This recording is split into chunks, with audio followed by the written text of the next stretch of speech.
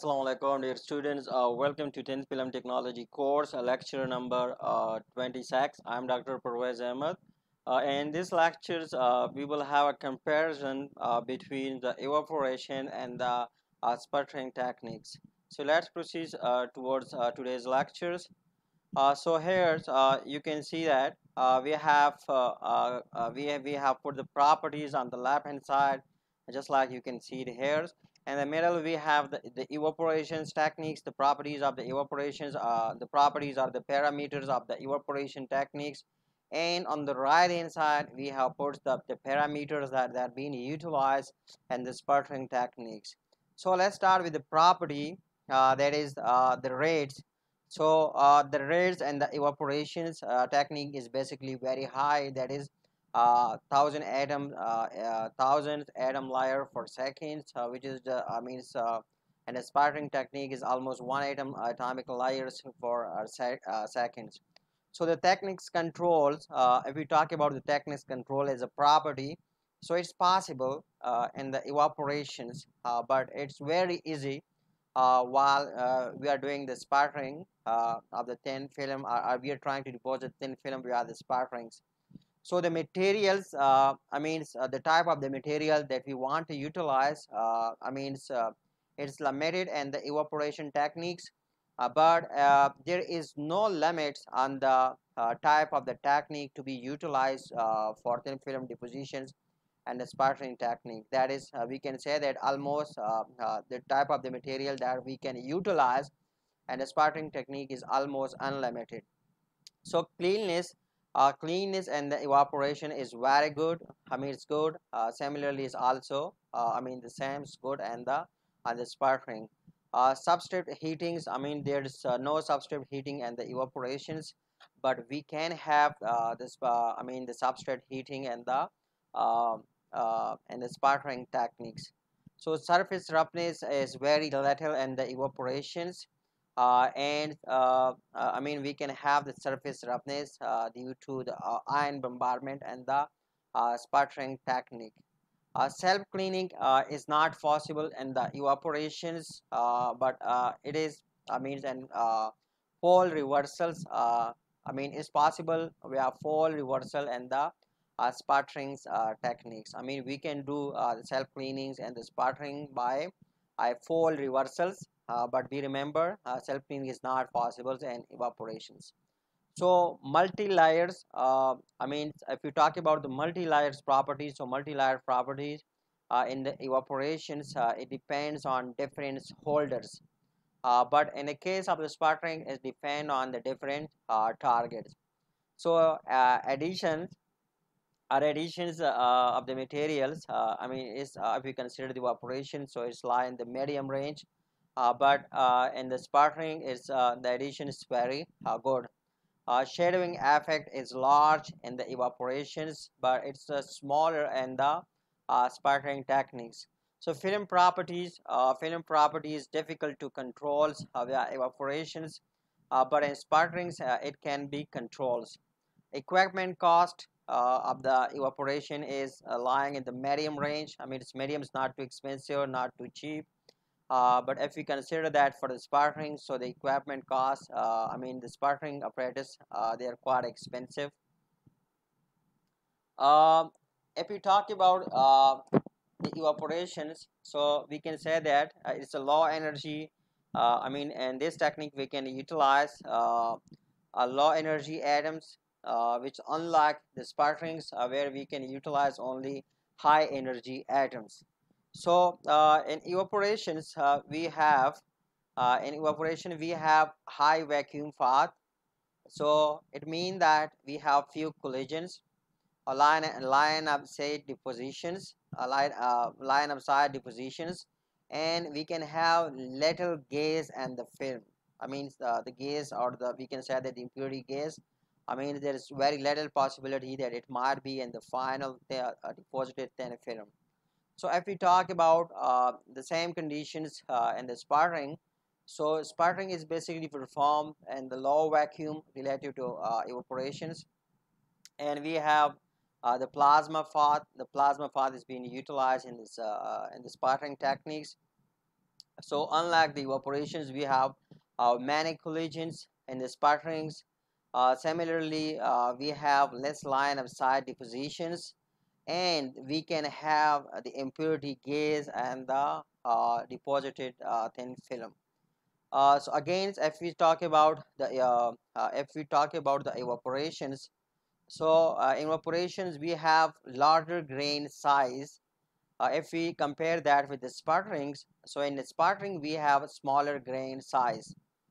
In evaporations we have fewer grains orientations, which if we compare with the sputtering, so in the sputtering we have many grains orientations. Similarly, evaporations have four additions, which if we compare with the sputtering, so sputterings in comparison to evaporation have better addition.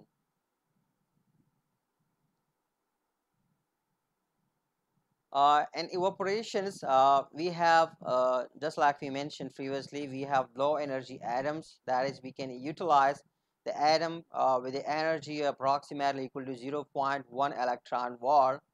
So that if we compare with the sputterings, so in sputterings, we normally utilize high energy atom for ions. High energy atom or ions, that they must have an energy in the range of 1 to 10 electron volt. So as a result of this, we can have denser films, smaller grain size, and better additions.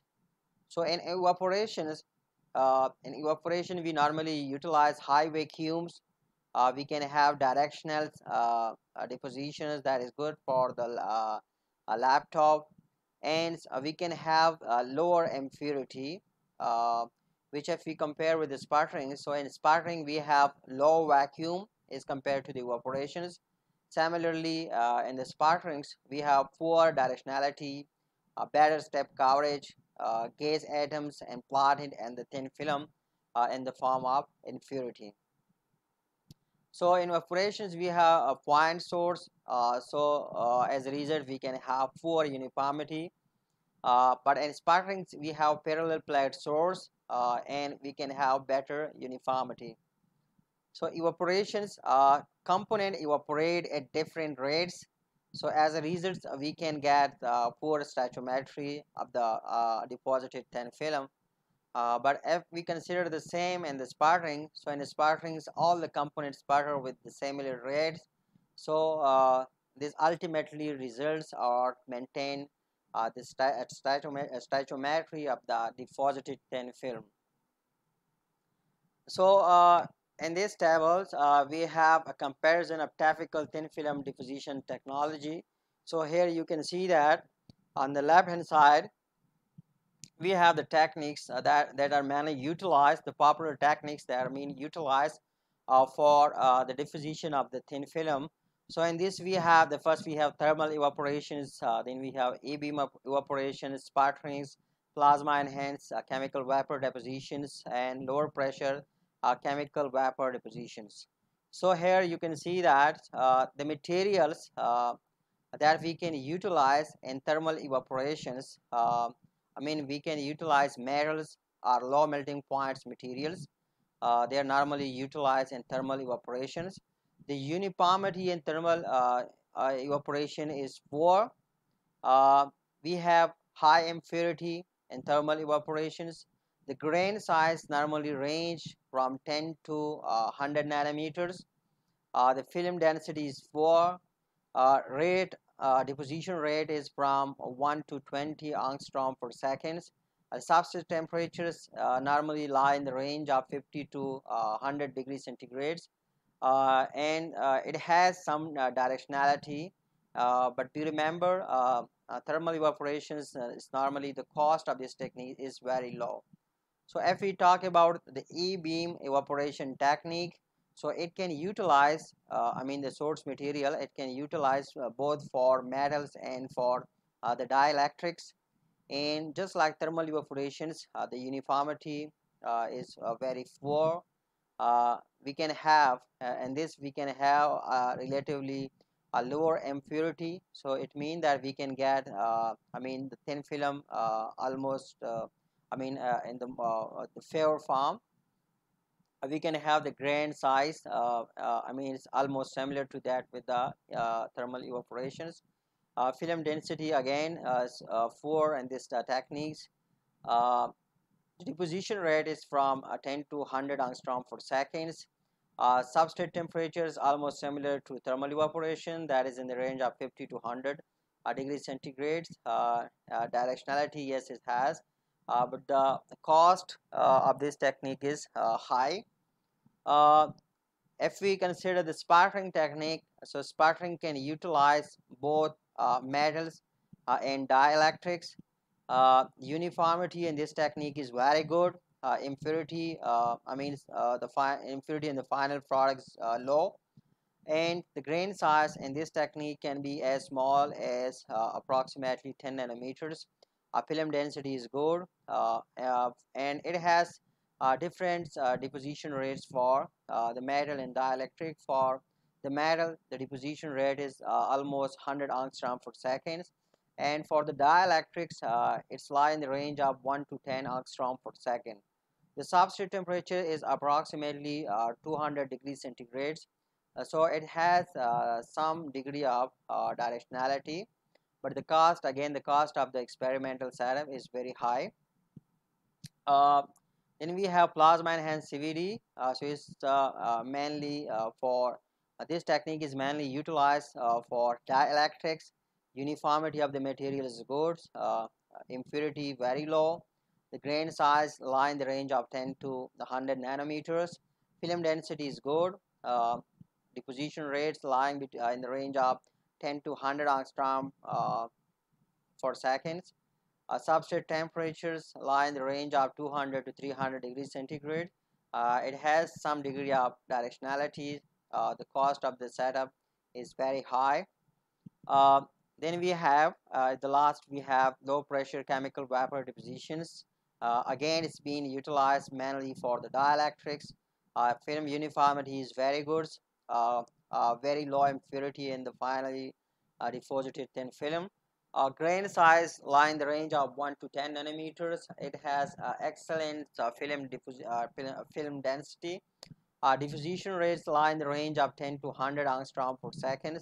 Substrate temperature lies in the range of 600 to 1200 degrees centigrade. Uh, if we consider directionality or directional, so this technique is isotropic, and the cost of the experimental setup is very high. So this is a brief comparisons of the experimental parameters and the uh, advantages and disadvantages of the most popular techniques that are mainly utilized for the depositions of the thin film. So that's all we have for this lecture. Thanks for watching. See you in next lecture. Till then, bye bye.